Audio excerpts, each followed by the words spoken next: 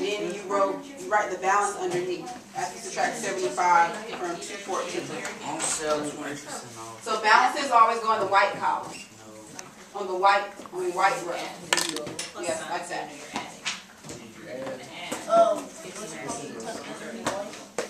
So is that your answer? $50 write your new balance. So you're adding it. Make sure you put your name on it. So not paying. So put your name on your paper. Coming out payment. This is money coming out. So put your payment here.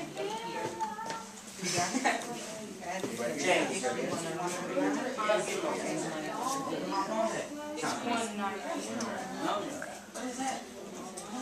Okay. Dude, no. Since you're adding, No. The ones that look like they have it. It's $490. I'm trying to tell you, you need to add it right here. all right, you guys gotta finish this exercise so you can go shopping next, okay? Want to know how much money you have before you start spending? Yes. Because you're gonna have to be going. Okay, ask for it if you have an answer. Did you add that much right there? Somebody tell me how much money you have though. Yeah, I think. We have $190. I can't hear. What's that now? Okay, what's your name? How much we get paid? How much money do you have though?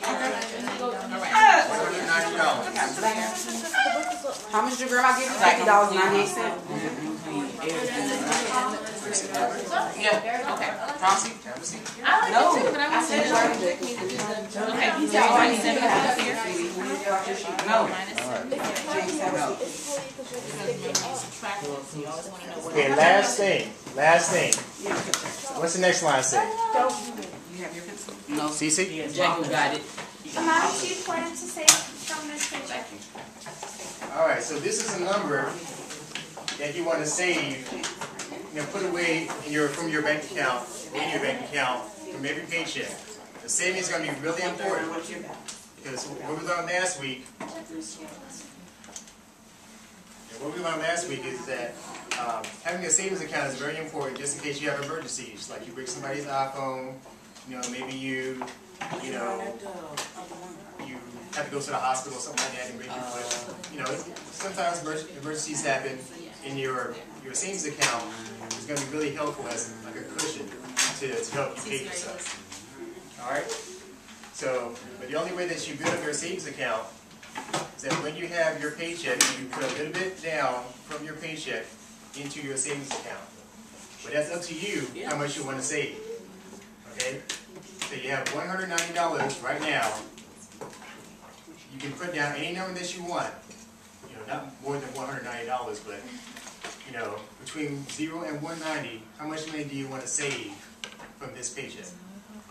So for example, every single month when Mr. Davis and I get paid, we put $300 in savings. Every single month. So that's a number that we picked to say that's what we're going to put in our savings account every single month. So that's what he's asking you to do. We picked that number based on what we know our other expenses are and things. But so right now, you know that you made $214 and Grandma gave you a little bit of money. So how much money do you want to put in savings? Or you could say none. I mean, those of you that answered last week, remember some of you guys were saving up for those new shoes. So do you want to put some money in savings to get ready to buy your new shoes? And while you're waiting for a sale, you could be saving a little bit of money. So go ahead and count. You can put as much as you want in savings or as little. But is savings going to be a debit or a credit? Finish this real quick first, okay? Is it going to be money coming out or money going in?